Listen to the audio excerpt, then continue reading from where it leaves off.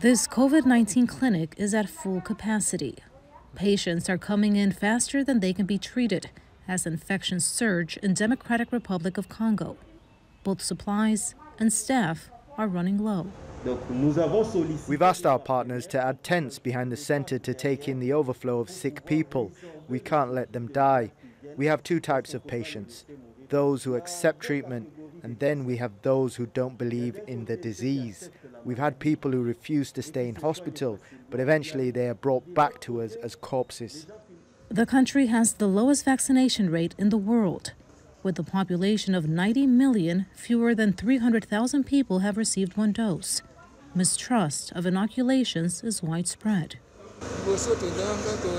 Before, we were in the dark about the consequences of this fourth wave, but it's coming strong. COVID-19 is real, and we need to protect ourselves. The increase reflects a surge in cases across Africa.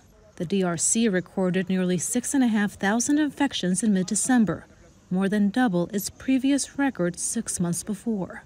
With about 1,000 registered COVID-19 deaths, the DRC has a low death toll. But health officials fear a low vaccination rate could lead to new variants. In this fourth COVID-19 wave, we have had more cases.